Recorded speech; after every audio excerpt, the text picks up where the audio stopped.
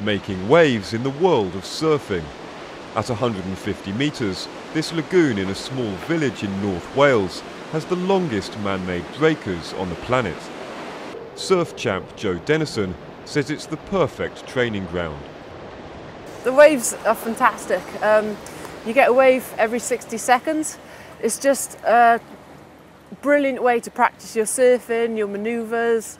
You're guaranteed the same wave every time, so it's just a brilliant environment to learn how to surf. 3, 2, 1, go! Surfing isn't the only innovative adventure sport helping to turn Snowdonia into one of the UK's premier adventure playgrounds. The national park also has the longest, fastest and biggest zip centres in Europe. The activities are helping regenerate an area hit hard by the decline in mining and industry, while also making use of the landscape. This surreal subterranean play park was built in an old slate mine. For young people, we're providing an excellent place for them to work. We're providing them with some amazing training. It's really attractive for young people to stay around here and work, whereas when I was young, it wasn't very attractive.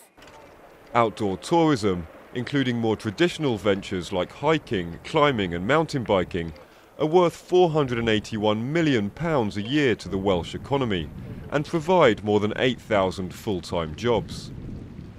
The government is trumpeting 2016 as the Welsh Year of Adventure and says outdoor sports have a knock-on positive effect.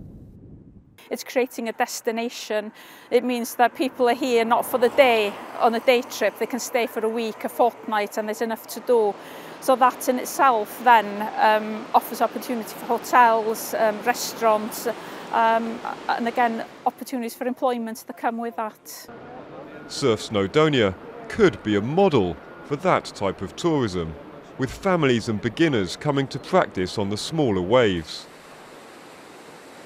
But the lagoon could also help surfing in its bid for a place at the Tokyo Olympics in 2020 by providing a consistent, if not exactly level, playing field.